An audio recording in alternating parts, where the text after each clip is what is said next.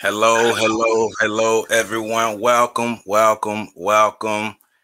It is a great day. I am here with the esteemed historian, esteemed traveler, anthropologist, Dr. Runoko Rashidi. I am Joseph Ward, and we're here to have a brief conversation about Alexander Pushkin, Alexander Dumas, other Africans that contributed greatly to Europe.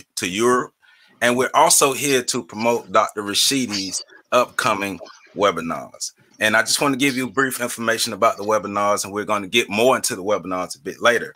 So this Friday, July 16th, from 8 p.m. to 9:30 p.m. U.S. Eastern Standard Time, is the African Image and Art from Africa to Europe to the Americas webinar. So once again, this Friday, July 16th, from 8 p.m. to 9:30 p.m. Eastern Standard Time here in the U.S., the African Image and Art from Africa to Europe to the Americas. And Monday, July 19th, from 7:30 p.m. to 9 p.m. U.S. Eastern Standard Time, the Siddis and African people in India, a conversation with Pashington, Obeng, and Dr. Runoko Rashidi. So make sure you tune in. Once again, that's Monday, July 19th, from 7:30 p.m. to 9 p.m. U.S. Eastern Standard Time, the Siddis and African people in India, a conversation with Pashington, Obeng, and Dr. Runoko Rashidi.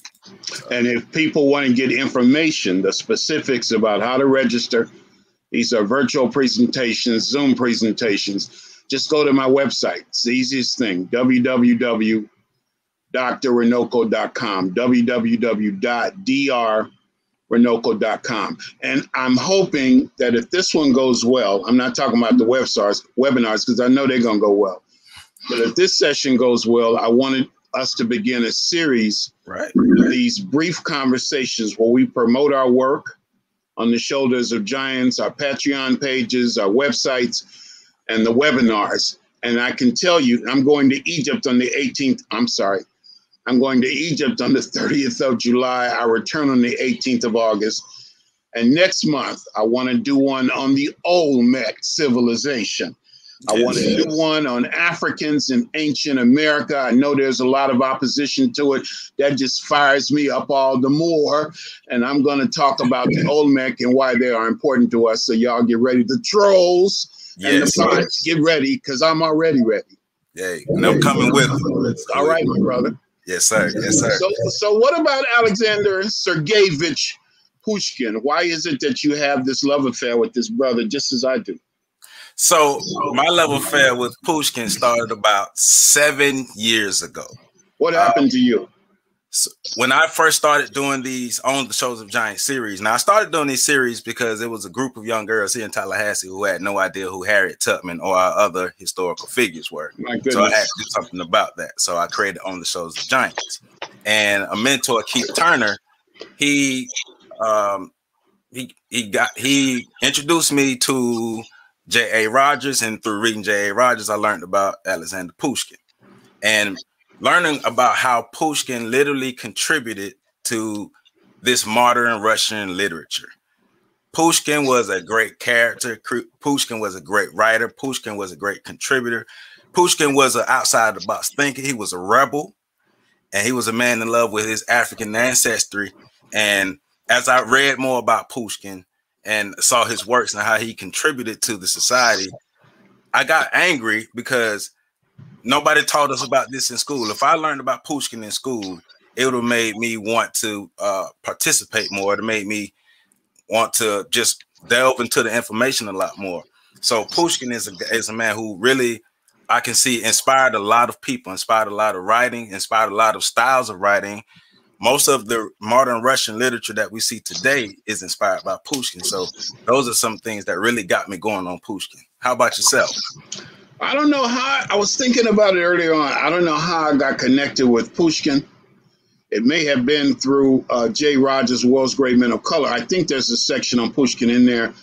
But I know that for the last 25, 30 years, I have had a love affair with Alexander Sergeyevich Pushkin. I like to say his whole name, Alexander Sergeyevich Pushkin, to the extent that in 1999, I went to Russia to celebrate what would have been his 200th birthday. Right. I got a lot of information on him. And the reason I think that this is particularly relevant, Pushkin and Dumas, is because the time frame that they live fits in with the webinars that I'm going to be doing, even with the Siddis of India. Mm-hmm. So Pushkin is what we could say is the Shakespeare of Russia. Yes. And he's a very romantic character. And I think we were saying before the show began that one of the things that's appealing about Pushkin and the Dumas family is that they proclaimed and acknowledged their African ancestry. There are many sisters, I won't say many, but there are other sisters and brothers in the history of Europe, or at least they are claimed to be sisters and brothers, like Beethoven, right? Ludwig Beethoven, and Charlotte Sophia, but they never acknowledged their African lineage that I'm aware of. Pushkin and Dumas acknowledged it. In fact, they were both insulted about it, and they must have had very lonely existences. So Pushkin is my man. I have a picture of Pushkin right next to me. I call on him all the time, and anytime I embark upon a new writing project, I make Pushkin my profile pic on my Facebook page. I enjoy Pushkin's boldness. It seems at times when Pushkin wanted what he wanted, he wasn't going to let anything stop him. And he didn't have a problem with speaking his mind, even through his pen, but he was speaking his mind.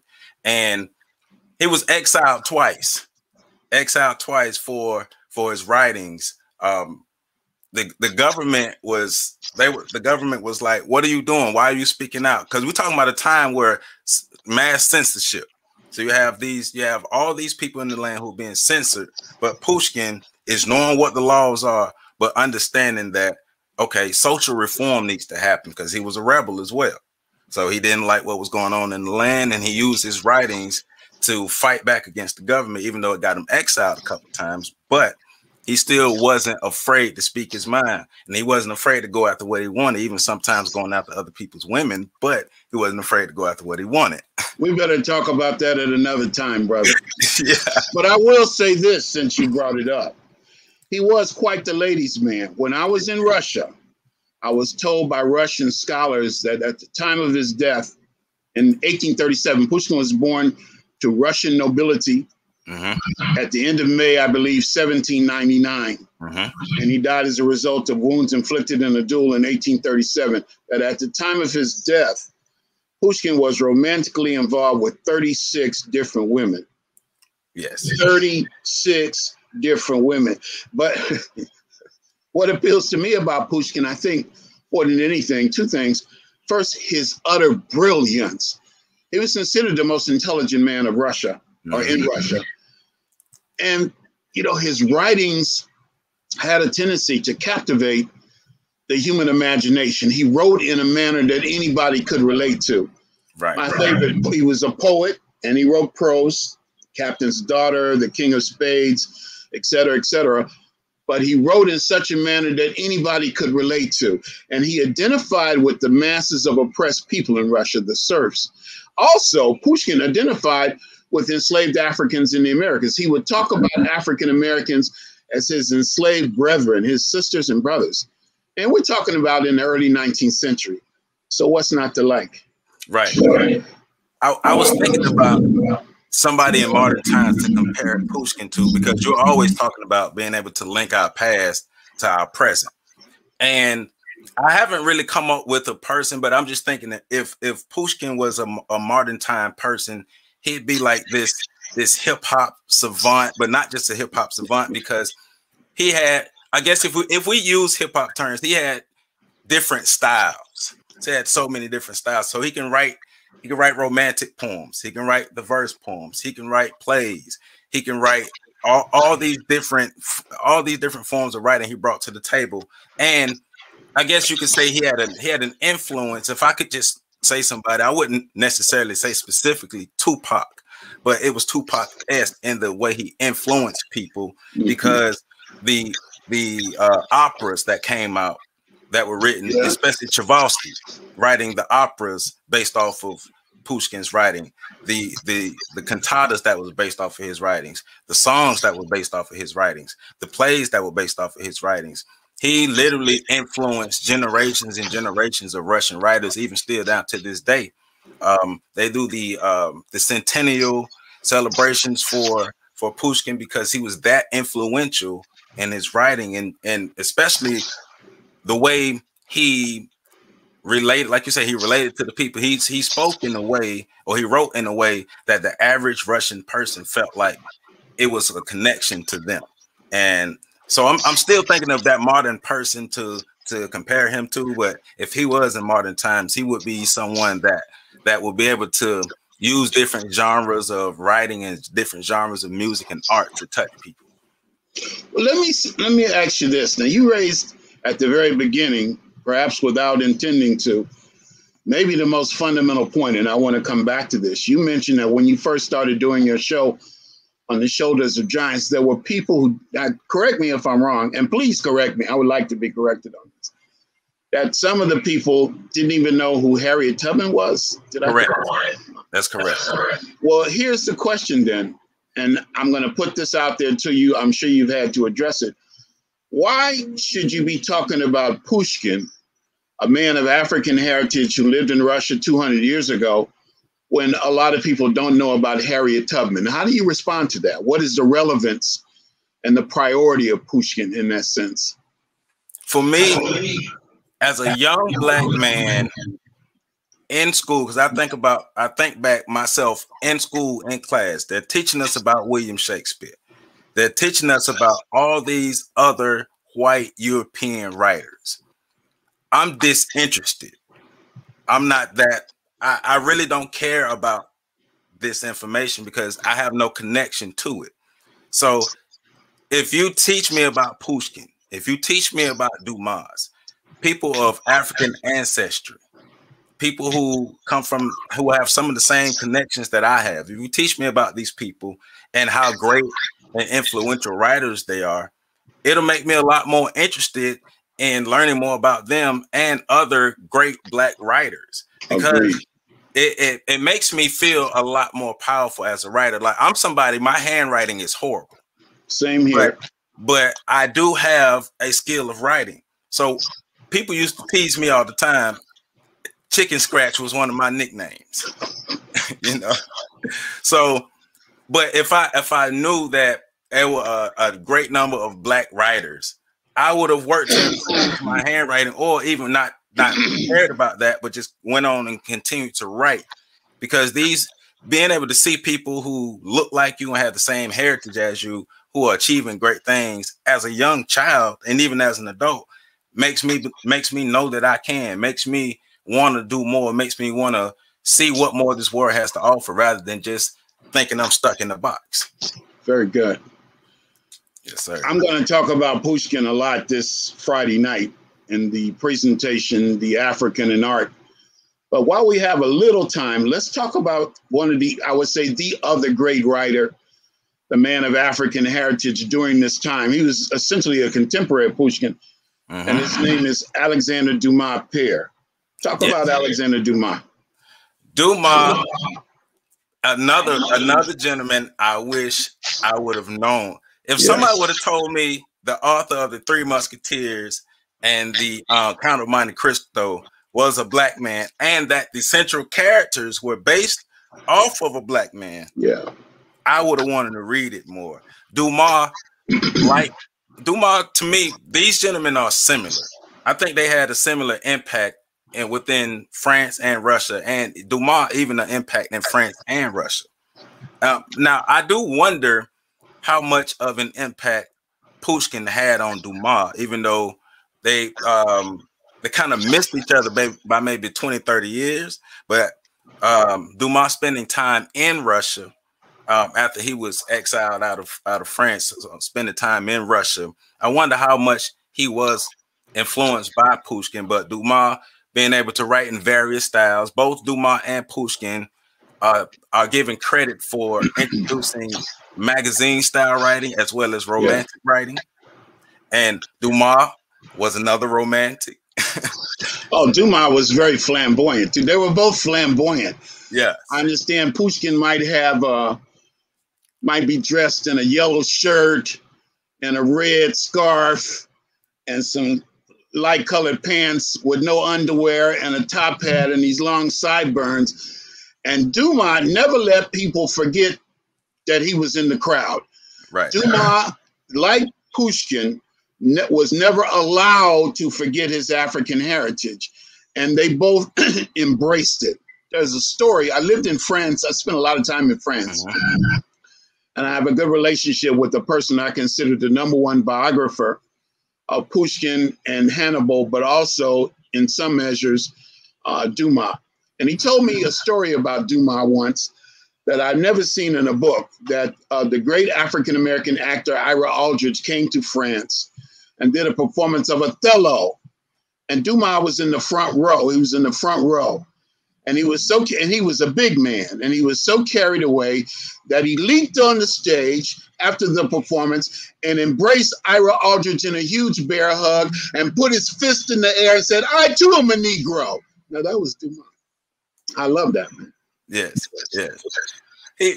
He loved who he was. When the more he learned, because one thing I love about him is the intentionality of changing his last name from I know I'm going to say this wrong, but De La Pelatre or De La Pelatre, something that was his original last name, but intentionally changing that to Dumas to honor his grandmother and his African heritage as he became more of a writer, which means he understood where he came from. So let's talk about that for a minute. Dumas, his lineage, the African aspect of his lineage is traced to an African woman in Haiti. Right. And there's so much going on in Haiti. We should be talking about it more than we do. Pushkin traced his African lineage to his great-grandfather, who was born near the shores of Lake Chad in Cameroon. Right. And another thing about you don't hear much about Pushkin's children. But Dumas comes from 3 generations. One, you have Thomas Dumas, who apparently the Count of Monte Cristo is based on and who became a general in the French army. And then Dumas, the writer, who also wrote The Man in the Iron Mask. And then you have Dumas' son, who became a member of the French Academy of Science. This is remarkable, especially considering the times in which they lived. So I can never get enough Dumas, and I can never get enough Pushkin. And I visited Russia, as I mentioned, on Pushkin's 200th anniversary. And in France, in Paris, I've been to Alexander Dumas, the writer's gravesite. He's buried in the Pantheon and put bouquets of flowers there. So I feel a strong connection with these brothers, as do you. Yes. Like I say, as I'm studying them and just going back over the information and looking at them, and I'm just seeing the strong connections between these two brothers. Like, imagine these two brothers being able to hook up at one point and write together. Yeah. Like the beauty they would have created, they probably would have created 2 or 3 other sub forms of writings and just general forms of writings, because they were just expressing themselves and creating new ways of writing, new ways of literature. Like, Pushkin wasn't trying to create modern Russian literature. He was just expressing himself. Yeah. You know, he wasn't trying to create romanticism or romantic writings. He was trying to woo a lady. Now, what surprised me when I went to Russia, the most surprising thing, is that virtually no Russian scholar, I lectured there. Mm-hmm. None of them denied that Pushkin had an African ancestor. You would think, based on our experience here in Babylon, USA, that racism would have been front and center and his African roots would have been denied to an extent. That's the way it is in France about Dumas. But everybody recognizes that Pushkin had an African ancestor, but they don't see him as an African. They just see him as a Russian with an African ancestor. It was the first time in my life, and I'd already begun to travel a lot, where the one-drop rule was challenged. And I began to see that other people, the other groups, other nations don't see race and ethnicity like we are taught to see it in the United States. Yeah, I've noticed that here in these YouTube comments, a lot of times people, especially like some of the videos that you and I have done, people will come in and say, this person is not this person not that. That's not how we see it here. And I mean, okay, but that doesn't deny that person's African ancestry. And they embrace that African ancestry. Last Dumas story. I know we're running down on time. This is a good story too. I think that this is in J. Rogers' second volume of World's Great Men of Color. Dumas' daughter is getting married, and I guess she's getting married to a French fellow. And the bridegroom's or the groom's family comes to the wedding, and they see all these black people. They call them Negroes, and they were a bit alarmed. And they come to Dumas and say, "Who are all these Negroes?" And apparently, Dumas had invited every black person in Paris. Every one of them got an invitation to the letter. And Dumas says, "These are all members of my family. You'll have to get used to it." Now, I don't know if the wedding proceeded or not, but Dumas, we love him because he didn't run from who he was. Right. So not only are they brilliant, but they embrace their African heritage.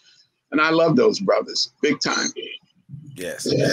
You should never invite me to come on and talk about Dumas and Pushkin because we'd be here all day, man. Look, I knew earlier today, I was like, we're going to nerd out on these subjects.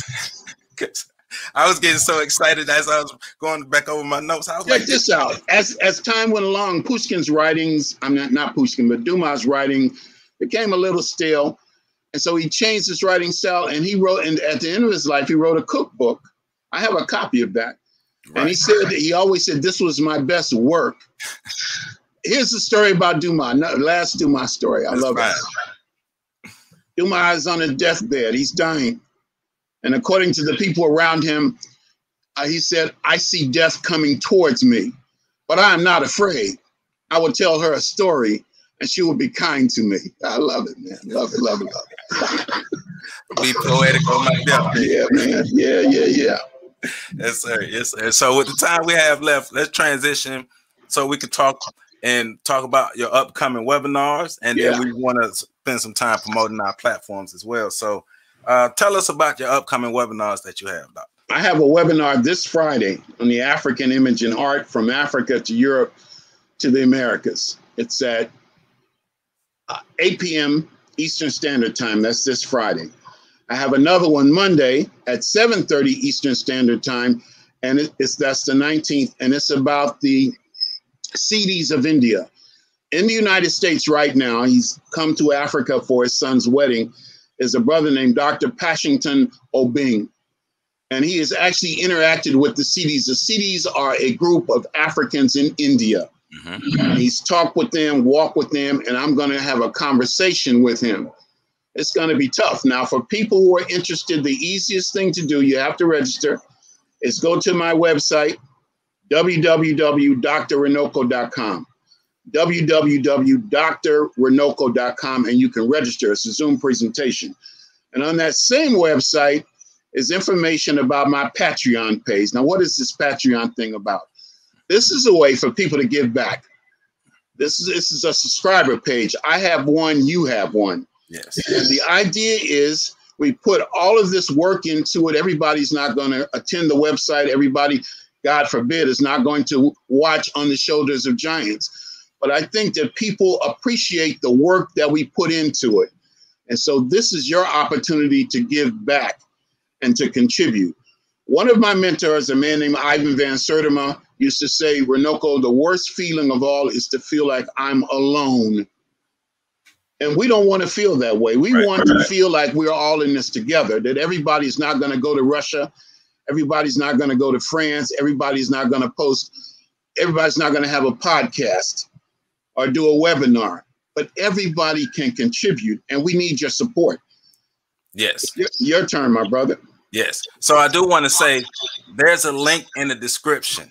If you click the link in the description, you can register for Dr. Rashidi's webinars. I made it kind of easy. You go to the link in the description. It'll take you to his website where you can register for the webinars. But echoing what Dr. Rashidi said, On the Shoulders of Giants was created to tell the stories of our sung and unsung heroes of the African diaspora. I grew up going to all Black schools and learned a little bit about Black history. So a lot of this that I know, it's what I learned in college and self-education. But we spend a lot of time researching. We spend a lot of time writing. We spend a lot of time working, collaborating. doing what we can to make sure we get our information out. We went from a point in time to thinking that I have no idea how to learn about myself to being in this digital time to where this information is literally at our fingertips. Dr. Rashidi his information is accessible. It's very, very, a lot more accessible now than it was 15, 20 years ago, especially like when YouTube first started. So I have a Patreon as well, patreon.com/OTSOG, where you can support, you can see all of my videos. You can go to my On the Shoulders of Giants YouTube channel, youtube.com/OnTheShoulders1, subscribe, view the videos. I have over 300 videos of people of African descent. Pick a video, start, have some fun. Support my website, www.ontheshoulders1.com or www.ontheshoulders.org. I have a free app. All the people who I profile on my website and my YouTube channel, I do a breakdown, question and answer on my app. That's a free app for Android. We make it easy. Like I love giving this information. I remember when I first started trying to contribute to society, I started in the motivational speaking realm, but it didn't feel right. And then the more I started growing on the Shoulders of Giants and working with it and learning more, I felt like this is what I'm supposed to be doing. And it's definitely an honor to be able to link with you, Doctor, because I feel the same way about you. Yes, sir. Because you represent another generation. One of the worst things is to feel, or we talked about being alone. But one of the worst things for me is the prospect of my work not continuing when I'm gone.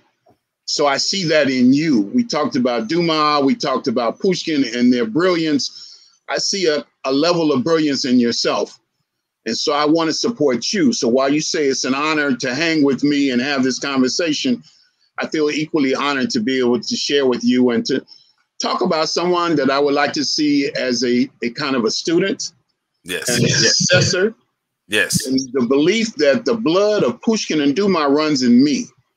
And if the blood in Pushkin and Dumas runs in me, then it runs in you also. And we will in turn pass that down to future generations. That's our duty and our obligation. Yes, sir. Yes, sir. And I appreciate that because that's where I see myself. When I first decided that this was my path, I'm looking up to Dr. Ben. I'm looking up to Dr. Clark. I'm looking up to you. I'm looking up to others and thinking in my head, I want to carry this. I want to be one of the ones who carry this torch on to the future. So I'm just doing my best to put my foot forward. And like I said, it is a pleasure to be able to link with you because I want to be able to carry that torch. And I know there's others with me and others out there who feel the same way. So we're just here to make sure that we do our part and what we can bring to the table, we're bringing it to the table.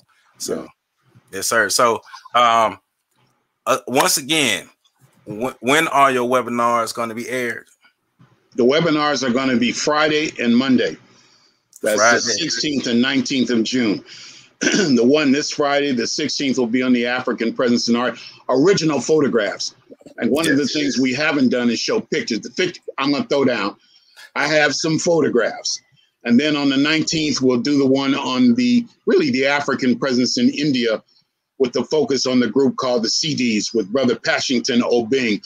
All you have to do, go to the website, www.drrunoko.com, and all the information will come up. Right. I will be in attendance. I know you will. I want all of my listeners, all of my supporters, register. Come check this website out. All of the people who are upset because they don't want to teach critical race theory and all these other things. Hey, we shouldn't be expecting anybody else to teach us this information anyway.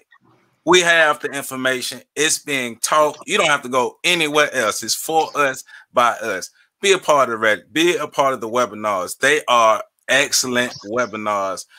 I have so much fun at the webinars. I can personally vouch that it's going to be a great time and you are going to learn a lot. So with that being said, Dr. Rashidi, you want to close us out with some final remarks? Up, you mighty race. You can accomplish what you will. I think the comments that you made about us teaching us really hits the point that we cannot expect anyone to tell our story but us. And if we don't tell our story, then we'll be the victims of that. There you go. Hey, can't say it any better. So until then, we'll see you guys next time. See you in the webinars, and then we'll see you next time. Thank you, my brother. No problem. Thank you.